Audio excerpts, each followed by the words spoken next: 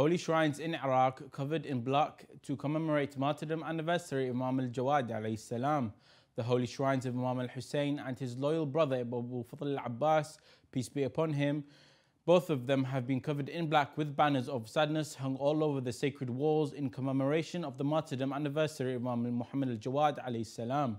According to an update coverage of Shia Waves Agency of the martyrdom, the agency reported that the holy shrines, husseiniyas and other holy sites have begun in Holy Karbala, Al-Najaf, al-Ashraf and Holy Kadhimiya to commemorate the martyrdom of Imam Al-Jawad on the 30th of Thul Qida.